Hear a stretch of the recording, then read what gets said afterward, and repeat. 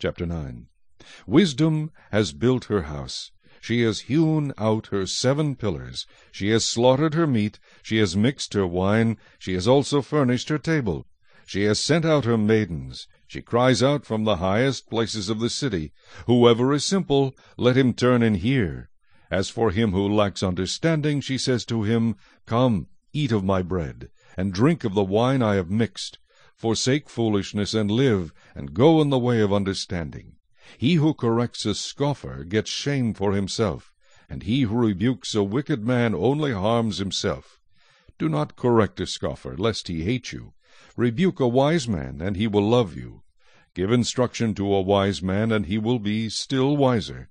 Teach a just man, and he will increase in learning. The fear of the Lord is the beginning of wisdom, and the knowledge of the Holy One is understanding. For by me your days will be multiplied, and years of life will be added to you.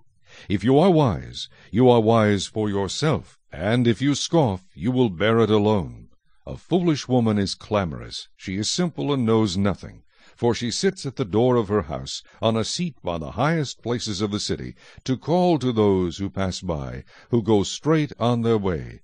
Whoever is simple, let him turn and hear. And as for him who lacks understanding, she says to him, Stolen water is sweet, and bread eaten in secret is pleasant. But he does not know that the dead are there, that her guests are in the depths of hell.